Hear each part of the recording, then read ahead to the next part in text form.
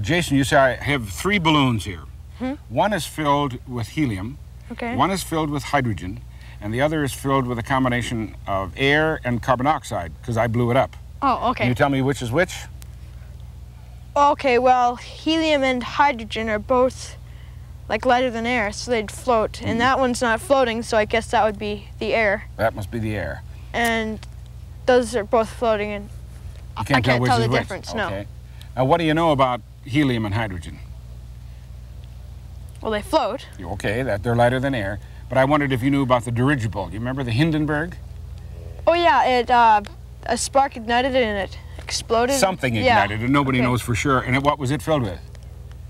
Hydrogen, I think? Hydrogen, yes, and it burned, and it's a famous newsreel picture, isn't it? Yeah. And so helium, they now fill balloons. When you get a balloon at the circus or a fair or something, and it floats at the end of a string, what is it? It's helium. Right, because it's not flammable. Okay. So one way of determining which was which over there would be to take a burning sparkler at the end of a long stick and bring it near to each balloon, right? Yeah. That's why I gave you safety glasses. Okay. But I'd suggest that you break this balloon first so that you get the idea of what happens when a plain balloon filled with non-flammable gas breaks. Okay. Then go from there to the next one, and finally the last one, and you tell me which is helium, which is hydrogen. Okay.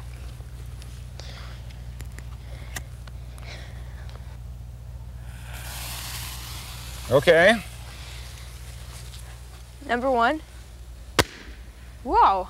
That was air, okay? Okay. And here comes this. What do you think it's going to be? I'd guess, I don't know, Well, maybe try hydrogen. No, I guess it was That was helium. The last one now must be? Hydrogen. All right, give it a try. That Wow. is hydrogen.